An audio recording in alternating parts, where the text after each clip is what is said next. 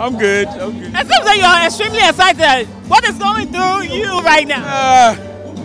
I won an award, so yeah, I'm supposed to be excited. So yeah. So looking at the category that you were in, Producer of the Year, did you think in a way you were too optimistic about it that I'm going to win this?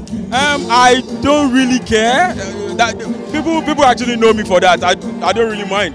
If you have been nominated, you are automatically a winner. That means you have been recognized. So I'm cool. I'm cool with the nomination. Yeah. But it was a tough one, you know. It was.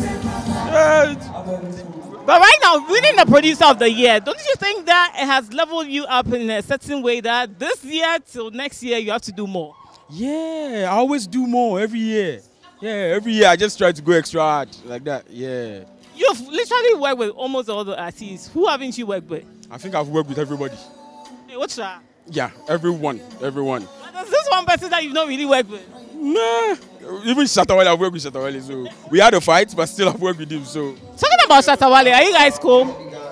Come again? Talking about SHATTA, are you guys cool? Oh yeah, we are cool now. Yeah, we are very cool now. So everything has been settled. Like before? Oh yeah, he's even on my WhatsApp. We chat. Yeah, it's cool. It's cool. Right now, you can pick up your phone and just call him like. Of course. Yeah, of course. That's amazing. Yeah. Tonight, yeah, it's all about you, Producer of the Year. Congratulations, by the way. Thank you very much. Thank you for having us.